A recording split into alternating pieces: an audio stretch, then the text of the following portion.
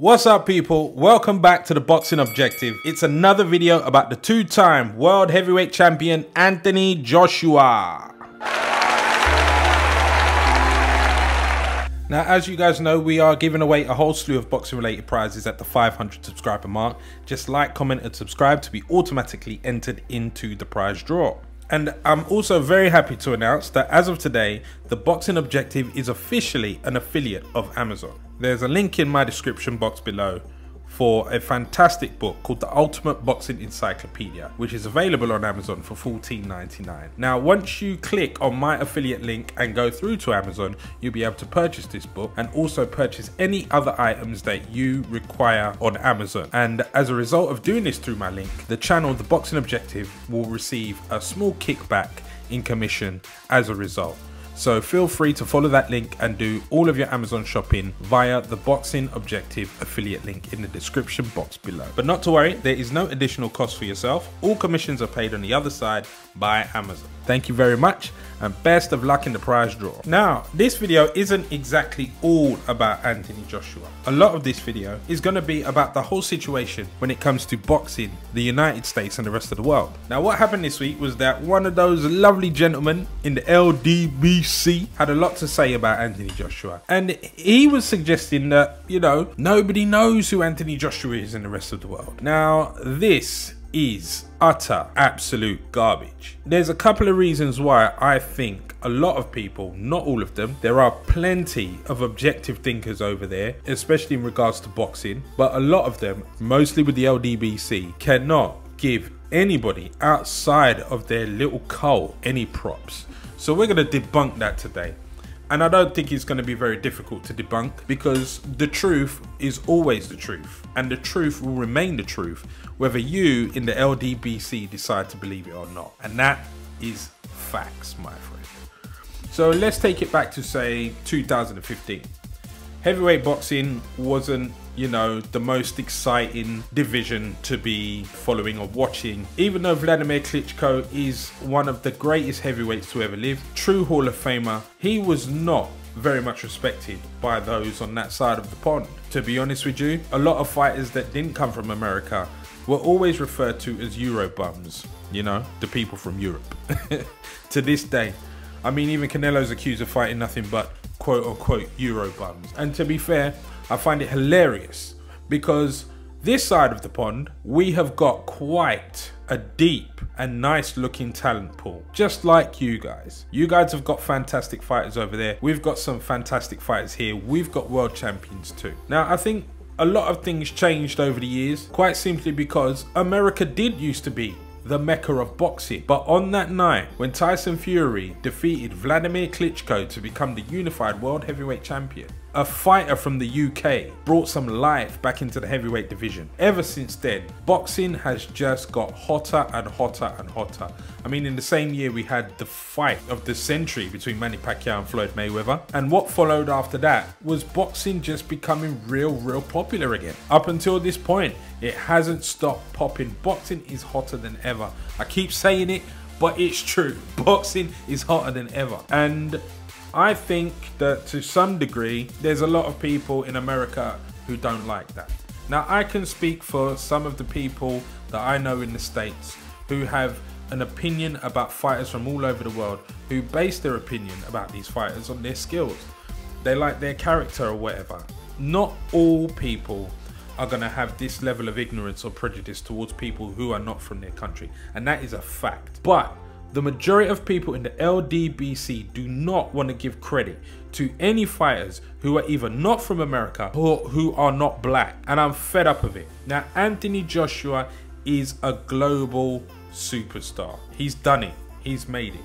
You've just got to mention Anthony Joshua's name and you've got Saudi Arabian royalty wanting to pay the bill to have the event in their country. I do not hear them doing that for Deontay Wilder. I don't hear them even doing that for Canelo. Mind you, I think Canelo, if he did decide to venture outside of America or outside of Mexico, I think there will be people lining up to give him a hefty site fee, because he's the face of boxing.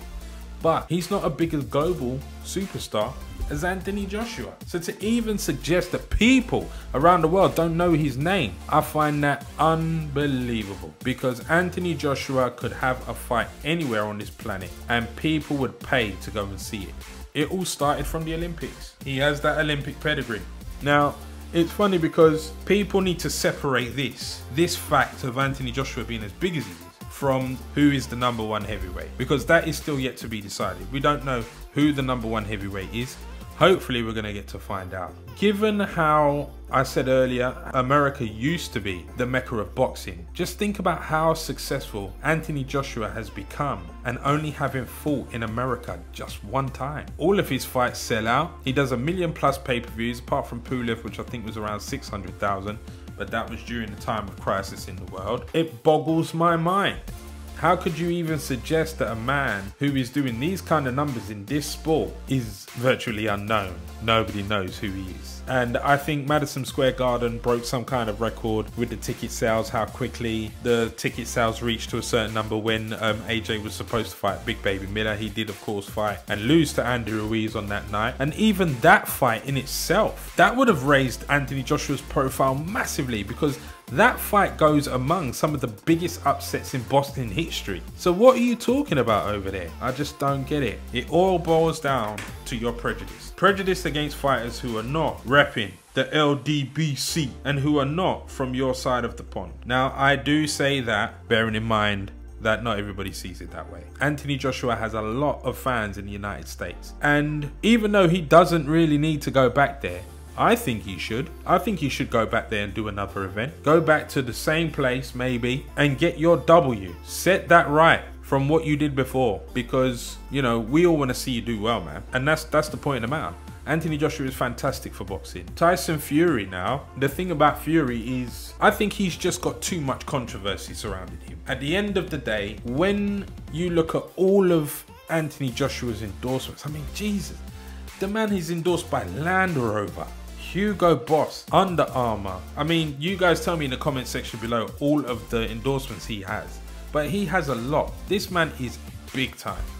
He's big time. And the thing with Tyson Fury, maybe, I don't know, but there's a lot of prejudice towards gypsies, which is ignorance at the end of the day. But at the same time, Tyson Fury is a bit of a controversial character, and the controversies following him would make it a little bit difficult to get endorsements, because, you know, these things count when people want to endorse you, want to endorse your brand. You have to have that kind of image where you appear to be behaving yourself, staying on the right side of things. And even to some degree, there are some people who criticize Anthony Joshua for that. Maybe they feel like he's too polished, but that ain't the truth, really, is it? Because he ain't all that polished. He's been in his fair share of trouble, and as we all know, he managed to turn his life around, and I give him credit for that. I really do give him credit for that. And I give Tyson Fury credit for the way he managed to turn it all around when he was at the brink of maybe even ending it all. You gotta give guys credit where it's due. And Anthony Joshua deserves a lot of credit. Eddie Hearn deserves a lot of credit, because the way Anthony Joshua's career has been guided speaks volumes. And that's what's got him where he is now.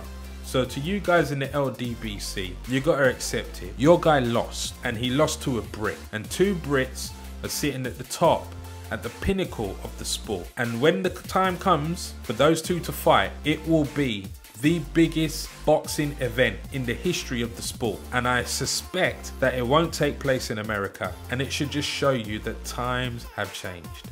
That's all it is. Times have changed. America has always been at the pinnacle of everything. Entertainment, music, fashion. Culturally, people have turned to America. You guys have been the world police, like, since forever. But times have changed. I mean, look at how many of these leading actors that people didn't even know were British are in all of these big Hollywood films, all of these superhero movies. Christian Bale was Batman.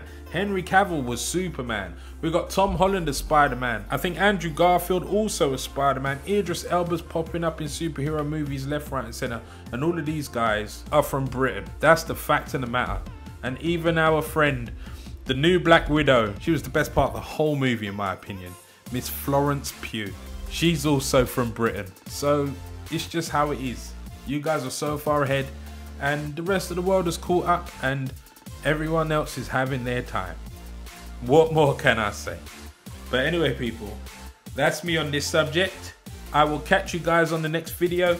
Be sure to follow that affiliate link to Amazon where you can do all your shopping and earn the boxing objective small commission as a result. Guys, thank you so much for all the support so far.